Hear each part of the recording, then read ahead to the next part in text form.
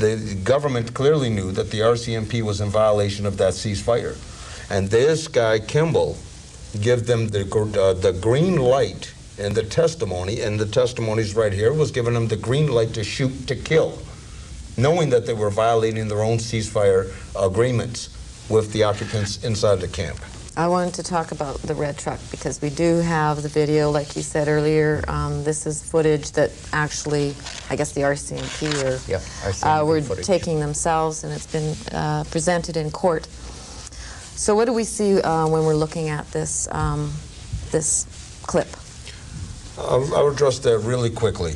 Yeah. What we hear, first of all, going back to the standoff last year, what we hear the RCMP telling the public that of the incident of the red truck.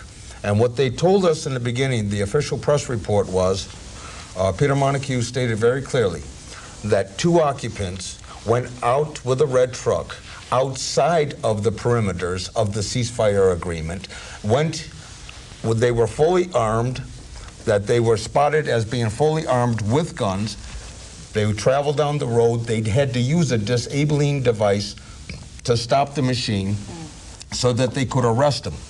But when the occupants were stopped by the disabling device, they jumped out the car, they grabbed AK-47s, and they started shooting at the police. Dosanjh, the Attorney General of this province, without investigating the incident, took that report and said that there were 3 occupants on a press release, and said there were 3 occupants that jumped out the car and started firing on the police. That was the justification for 20,000 rounds of bullets that were fired strictly by the RCMP